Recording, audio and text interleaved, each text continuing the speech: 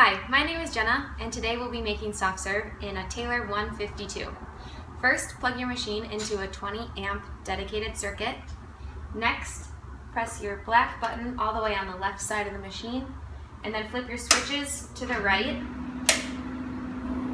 Then pull the lever to engage the compressor.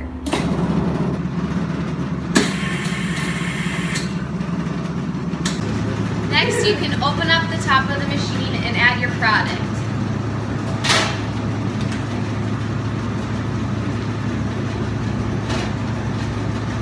You can monitor how much product you have in your machine by looking in here or checking to see if your low mix light is on. After about 20 minutes, check to see if your product is ready.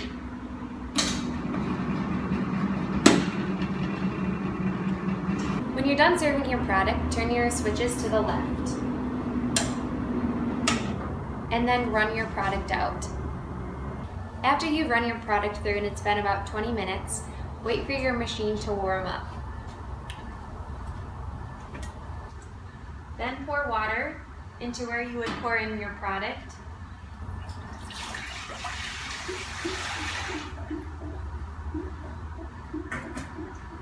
And turn your machine on to wash.